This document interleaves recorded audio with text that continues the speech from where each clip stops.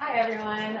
As Katie said, my name is Kathryn. I am a fellow this summer, so I'm working on my graduate research out here. So I'm going to tell you about that, but before I start with that, I want to do a little introduction on how I came to be here. So way back in the day, I started off on the East Coast where I was born, and I lived in Maryland, and I play in the sand and go to the beach, and had a lot of marine influence. Okay. I had a lot of marine influence at an early stage in my life, so I didn't really know that I would be doing this, but there was some subtle influence along the way. And then I ended up moving from Maryland to California, Northern California, where my family currently lives, and the best part of my family are my two dogs. During the rest of my childhood and into my early college years, I was an avid horseback rider, so I was pretty convinced that this is what I was going to be doing and that I'd be going to the Olympics for this. So I worked really hard at this, and then I realized I need to get a real job. So I was going to school originally for photography and film, which again, I was passionate about it, and I wanted to do, all types of nature photography. Sorry.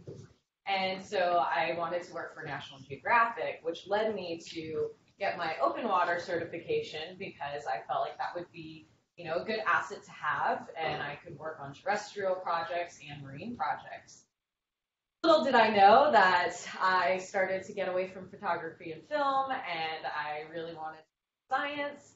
And then at my community college, I took a marine bio course and just fell in love with it. So that kind of started me onto this course. And then I transferred down to Long Beach State to finish my undergrad. And I did a semester out here as a part of the CSU Catalina semester for a whole fall semester. And I just had a crash course into the marine sciences, which was amazing. And then from there, I decided I wanted to go to graduate school. So I started this past fall at Cal State Northridge bio program, and I got to work on all sorts of projects. One of them was identifying and taking pictures and film of giant sea bass. This is a juvenile off the coast of San Clemente, and so a lab up at UC Santa Barbara is using this footage to identify them by their spot patterns that they have around their sides, so juveniles and adults. I've been able to work on my specific advisors project, which involves working with small little fish called gobies and looking at how they are sex-changing fish. So they can go from male to female, female to male, back and forth. So they're looking at a couple different things that can influence that sex change. And I learned that I had a lot of fun. Amidst the stress of grad school, there's a lot of great people that I've been able to meet and am still meeting and currently having fun.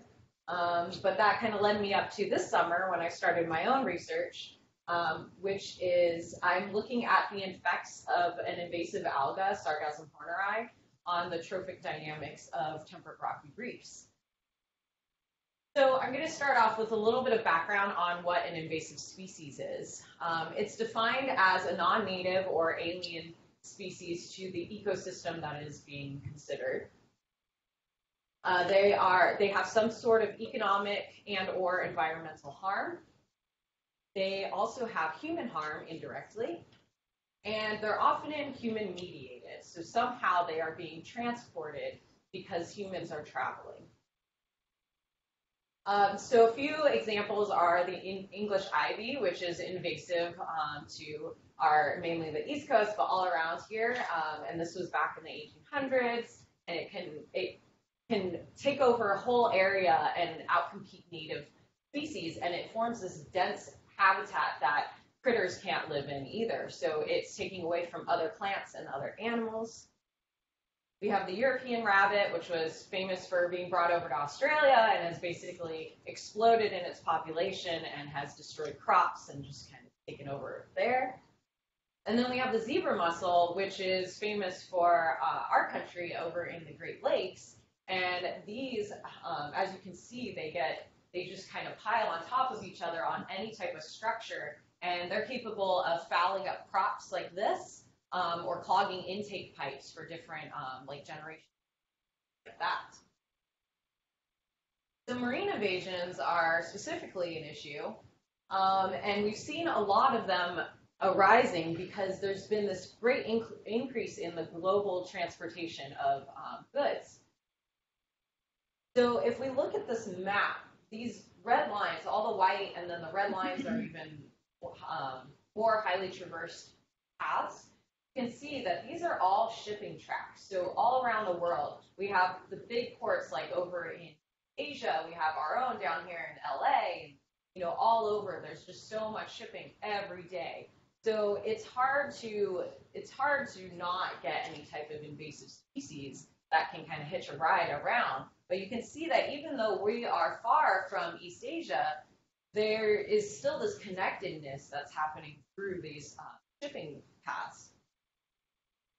So, and how these invasive species come about is they're usually they get taken up in the ballast water under here. So these big ships, when they don't have any cargo on top, they're too light so they could tip over. So what they do is they uptake water in whatever port they're at to kind of weight down the boat, and then it'll go to its destination. And when the cargo is put onto the boat, then it's heavy, so it offloads that water, and then it can travel back, so it has that weight. But what they've done is they've taken up that water at one destination, and then they bring it all the way across the ocean, and then they offload it at another destination. So you can get these little invasive hitchhikers in there, and they can sometimes survive in these new habitats. And the most common of these invaders for marine are algae or seaweed. I'll refer to seaweed as algae, but that's what I'm talking about. And unfortunately, a lot of studies have looked at some of these algal invasions, but not a lot of them have looked at the impacts that they're having on higher trophic levels. So you have the seaweed, the alga, and then you have some type of organism that's directly interacting with it. But what's happening to this other organism that's possibly eating that middle one, and what's happening with that interaction? So that's what I want to look at. So again, we start with, for example, fish. We have tons of fish around here off the coast of Catalina, like this rockgrass. And then we have their food source, which are these tiny little animals called microinverts. So they're like little crabs or snails, anything like that. They're microscopic, so they're covering the algae, but if you were to shake it off, you'd find a ton of these guys under a microscope. And they're living on all the little blades and fronds of the algae. So the fish are feeding on these microinverts, and the microinverts are alternatively feeding on the algae. So they're herbivores. They are eating. And then the algae is providing this food source. So we have this positive effect for the microinverts, and then we have a positive effect for the fish because that's what they're eating. So these guys are all getting this energy resources. Food chain. But what we don't know are these indirect interactions. So what is the algae actually having? What is the algae actually having on the fish? And what is the fish actually having on itself? So my study species is Sargassum horneri, the invasive alga. This is native to South Korea, Japan, and China. And again, this one was suspected to have been brought over by the ballast water of those container ships. It's an annual brown alga, which means it can complete its life cycle in 1 year. So within 1 year, you have it, it settles, it grows, it becomes an adult, it reproduces, and then it dies.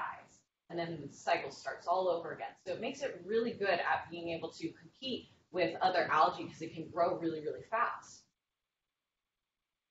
And like other brown algae, that is a part of that big group of brown algae, they possess these anti-herbivory chemical defenses in the form of phenolic compounds. So what the heck does all that mean? Basically, they can excrete some type of chemical that makes those little microinverts or even some herbivorous fish, it kind of makes it taste gross, so impalatable. So that way it doesn't get eaten. So how this alga came about over here is it was first discovered off the coast here, or sorry, in the Long Beach Harbor over here in 2003. And then it was discovered on Catalina Island in 2006. So just right around where we are here in Two Harbors. And then, as you see, as the years go on, 3 years later, all the black dots are where they started to find it. So this whole area is the Southern California Bight. You have the Northern Channel Islands, LA, you have Catalina. And you can just see that very rapidly, it just starts to, it's everywhere. So its dispersal rate has just taken off since its first introduction here. So my big question is, what effects is this having on these higher trophic levels, or mainly the fish? So my study my study sites are on Catalina Island over here. This is where we are at the Wrigley Marine. And I have six sites. The first one is Arrow Point. I have Howland's Landing, Lionhead, Intakes, which is just right out of the corner here, out of the cove, Yellowtail Point, and Empire Landing. So at each of these sites, I'm conducting these foraging observations of 3 study species, which are sheephead, Garibaldi, and rockgrass. And during these observations, I'm going down and I'm scuba diving, and I find a fish, and I start to follow them. I give them a 30-second acclimation period to get used to my presence so I don't scare them away.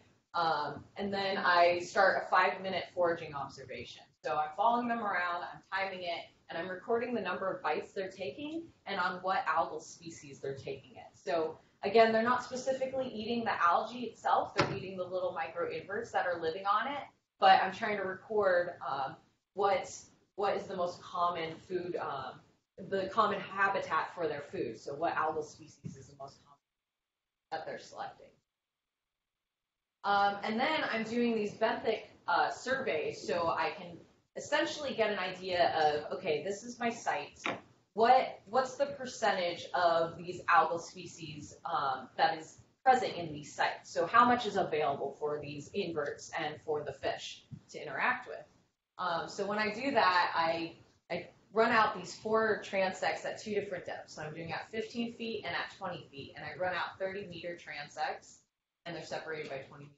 But this basically gives me almost a 200-meter span of the site. So I can ensure that the fish that I'm following are pretty much staying in that same general area. So that is their home range, their habitat.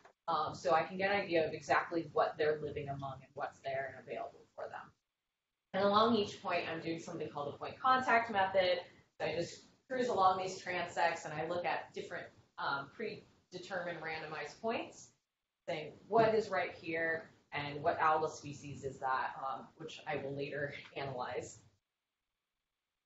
Then I'm currently doing those last 2 phases, so the observations and the benthic surveys, and then I will be shortly I'll be starting my algal collection. So I'm going to be collecting the invasive species, Sargassum horneri, our native one, Sargassum palmeri, so it's related, but this one has always been native here. Another one, Dictyopterus and Zenaria, which these are all pretty common, and if you go snorkeling around anywhere here, you're most likely seeing a lot of these. These both grow in very, very big, bushy tufts. So it's everywhere, and this is the prime habitat for these microinverts. I collect them in these micron mesh bags. So when I collect the algae, I essentially put it over the algae and I cinch the bag at the base so I can ensure that I get all the little microinverts that are living on it. Later on, I can take the lab, which I then I filter them through with fresh water through these sieves, so that I can just collect the microinverts as opposed to some of the small little algal bits and things like that. I'm just getting the organisms, and then I'm counting and identifying them.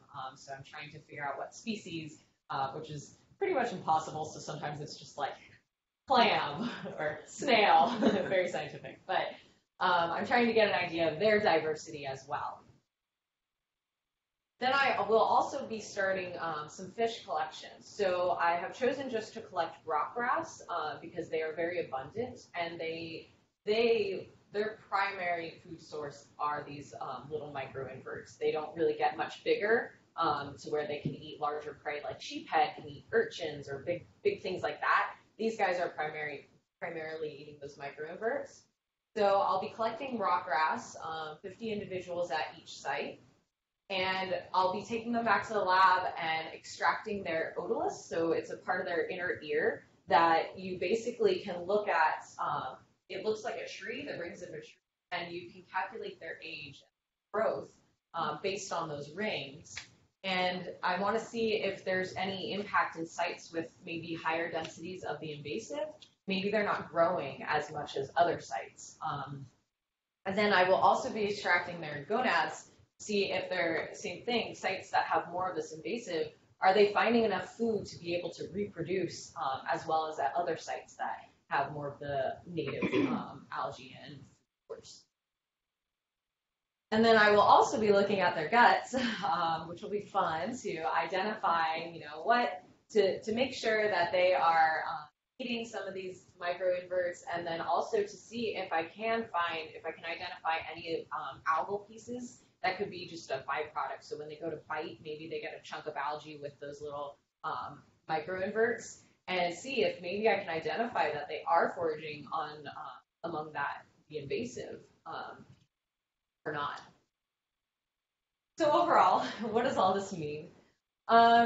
We know that Sargassum horneri has rapidly become a dominant alga around our island and the whole Southern California bite. And so it's really important to understand these effects and what they're having with these higher trophic levels, so we can, monitor them to see if there's anything going on immediately right now, or for the future we could keep monitoring it and see if we see a shift in the fish populations and if there's a decline and something that we can do about that to kind of head off this impact. And results could provide some insight to the actual invasiveness of this alga. And what I mean by that is potentially everyone has people refer to this alga as the devil weed because it's just taken over. And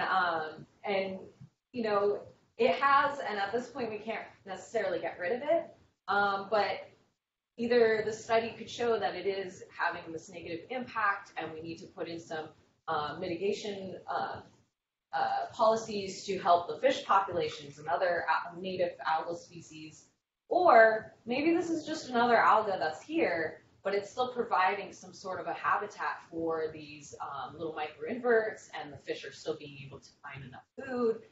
So maybe it's not that bad of an invasive. So I'm hoping that this will shed some light on it, and we can kind of see exactly what's going on with our ecosystems, which will help us further be able to preserve the biodiversity that we have around this island. Amazing. I'd like to thank these people. Thank you guys for coming out here, and I'll take any questions if you guys have any. I just have a statement. I've been diving here since the 60s, and just the last week, snorkeling, I saw that, but I didn't recognize it and hadn't seen it before that I cognizantly looked at it and said, what is that? Right. There's, like you said, a lot of it. Oh, yeah. It's actually the intake pipe site where that's just on the other side of the cove here, facing Bird Rock, and that's where we have the big pipes that bring in all the that site, when I was doing my undergraduate here in fall of 2016, that was covered with horneri.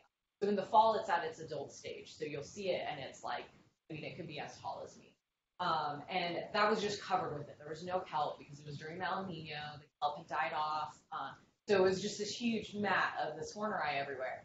Now the kelp has come back over there, and it's not as abundant at that site. But if you go to Lionhead, you'll see a bunch of, on the rocks, it just looks like this brown, what's on it, like turfy stuff.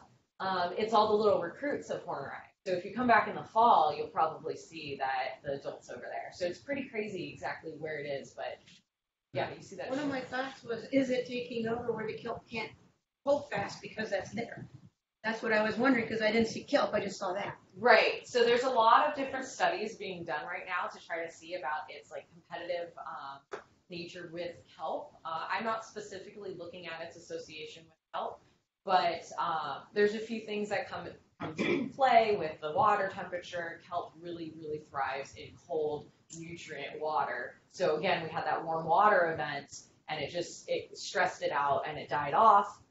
Kelp is also a perennial, so instead of it's completing its life cycle every year, like sargassum, it completes it every 2 years. So you could have this fluctuation of when it's dying off, and then you see the invasive come in, and it can overcrowd or outcompete for space to attach, all sorts of things like that. Some people are looking into chemical things, and so there's a lot being done. But yes, that's definitely like one of the thoughts is that it can kind of overcrowd, but as soon as kelp comes in, it can so trade-off. Yeah. I'm sorry, I have one more question. Yes. So that the horneri, it exists okay in the warmer waters, or how warm, or? Yeah, I don't really know what its thermal threshold is. So what's the upper limit? Unfortunately, there hasn't been much research on its actual, most of its physiology and everything out in the water range. There's a lot of research done for antioxidants used in like medications and things. So that's a big factor. But it seems to do okay in the warmer water. It can be found from like 10 feet all the way down to about like 50, 60. So it's got a very good range to grow, which makes it a good invasive. Kind of these generalists, and they can just take over. So, yeah, that would be something to look into. In terms of months, what is its life cycle?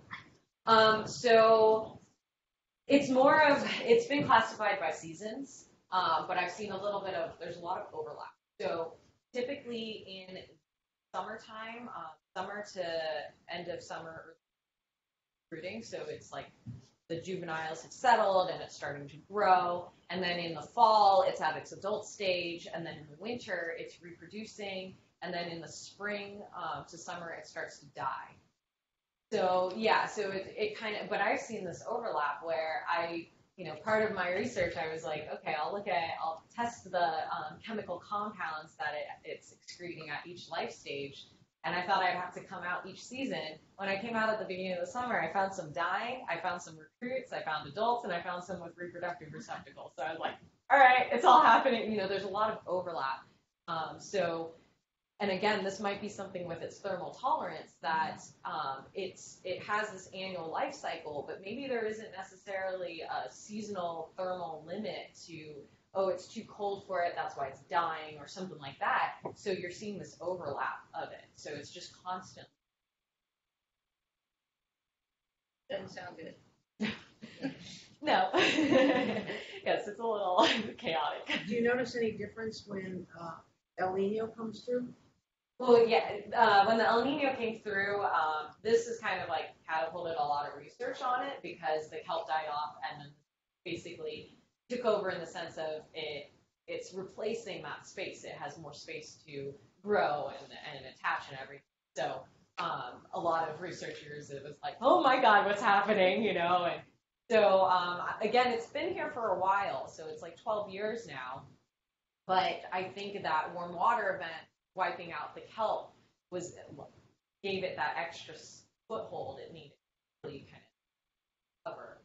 So now it seems like there's a little bit of a balancing act going on now. We have certain sites that have a lot of kelp that's recovered, so that's great, and maybe it'll just take a while for it to kind of work itself out. But the El Nino warm water definitely just messing with everything around the island, around the world. That's the question. So how many different invasive algae are common in this area? I mean, this is one. Right, yes, that's a good question. So we actually, in the genus Sargassum, There's actually 4 species you can find here on Catalina. There's the native Sargassum palmeri. There's another one, Ardiatum. And then there's 2 invasive, actually. So there's horneri, and then there's another one called muticum that was invasive back in the 1950s. So that one is, you can find all these around. The most abundant ones are palmeri and horneri. Muticum, there's been research done on it, but not as extensive. And I think in that time, there was another El Nino event in the 80s, but it kind of just worked itself into the system, and it's not didn't seem as big of a pan. But at that point, it was already invaded, and once an invasive reaches, hard to get rid of it, especially in the marine environment. Because they can be detached, so it's important that people don't, pull them up and just let it loose. Drag it around on the props of boats, because it'll still float and reproduce. So it's already floated down to Baja. It's invasive down in Mexico, because it's not dead. It's not like a plant that you up in it. There's another invasive alga, Daria something, and but that's not I haven't been looking for it, but it's not as common. So there are a couple out there, and there could be more that we just you don't really see.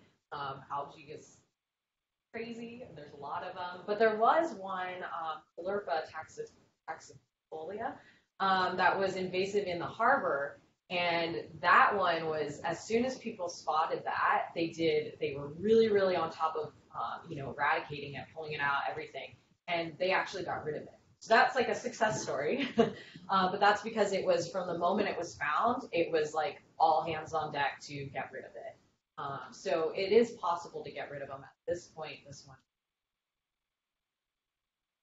But there is a difference between this side of the island and the windward side. So I haven't been over there myself, but one of my lab mates had gone out there, and she said it's not as abundant.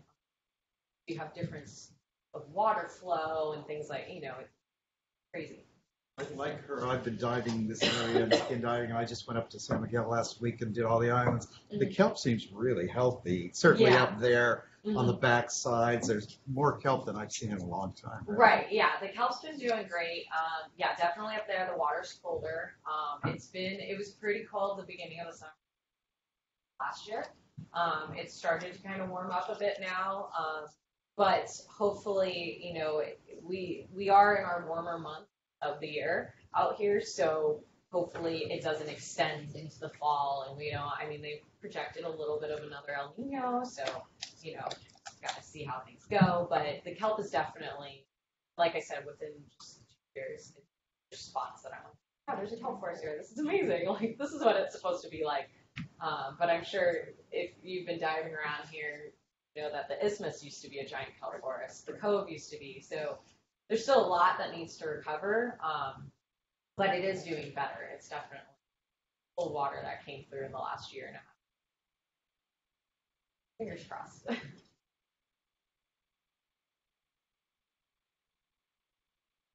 Thank you so much.